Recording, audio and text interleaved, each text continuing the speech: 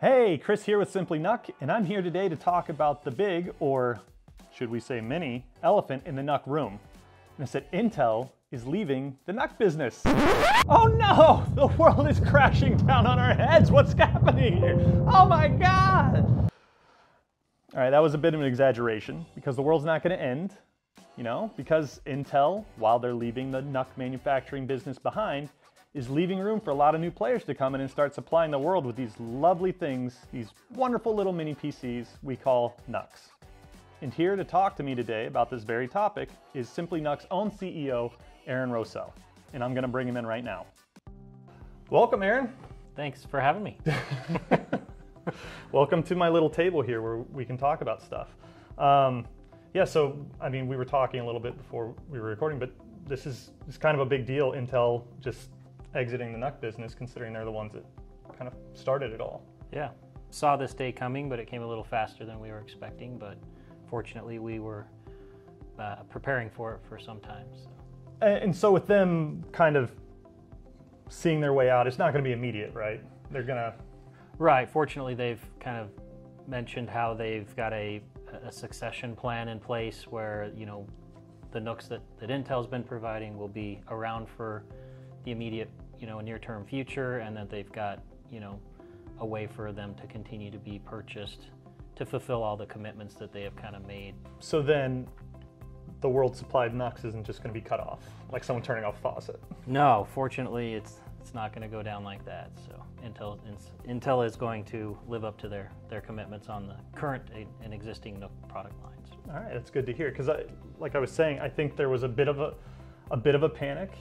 At least people that I heard from or people that our company talked to, it just seemed like this caught people off guard. Yeah, it did, and causing some nervousness, in the industry. And we're here to kind of say, hey, everything's okay. We got your back. We got you covered. We're in regular communication with Intel, and we'll make sure that there's NUCs for everyone. I think, and you can correct me if I'm wrong, but do you think like some of that fear is because mini PCs have become so ingrained in so many businesses at this point? Yeah, a lot of people have built, their businesses around them. They run their businesses with them. They build products around them. NUCs are kind of everywhere. You may not see them, but they're behind the digital displays at the restaurants you go to. They're in the kiosks that you're using at the airport, or the screens up on the walls. They're almost kind of the secret agent. Like they're everywhere, but you just don't see them. With them leaving the NUC space, I feel like that, and I said this a little bit in my intro, this gives other people a chance to kind of fill that gap. There's other NUC manufacturers, other mini PC manufacturers. For instance, us. Right. We make a lot of different NUCs that mirror, or I think kind of can exceed the Intel NUC's capabilities. But who is going to be filling their shoes kind of in the immediate future? So Intel has announced that ASUS will be kind of taking over going forward on the initial, or not the initial, but the existing NUC product lines. They've announced a non-exclusive license, so that does leave the door open for other manufacturers to participate. But in the immediate future, ASUS has agreed to kind of continue the existing lines forward in a manner that's as seamless as possible. Do you see it being seamless, like absolutely no interruption? It's hard to say, especially in this industry. People can panic buy, and that's one of the things we don't think needs to happen. Is trying to panic buy. The production lines are running on the current production units, and they'll continue to run. It's just at a certain point they'll change names, but it'll look and feel and be the exact same product coming from the same factory.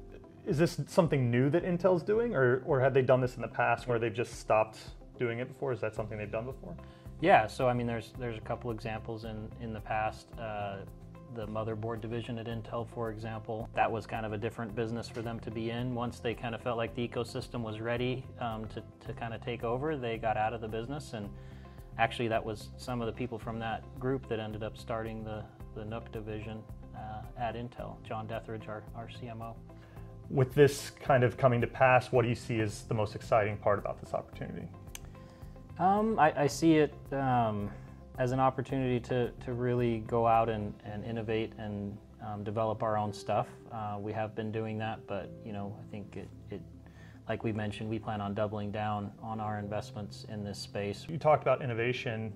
Do you think the innovation is going to go in the way of it's not technically a NUC because it's got AMD, but Moonstone for us, it's increasing the power in the small form factor. Is that where you see the innovation going? It gives way for a little bit more diversity in the space. Yeah, that Intel kind of took the lead in that form factor, but we've seen some amazing performance out of the more recent AMD offerings. So yeah, like Moonstone currently is the highest performing NUC device that we carry. So yeah, we'll see continued interest in that space.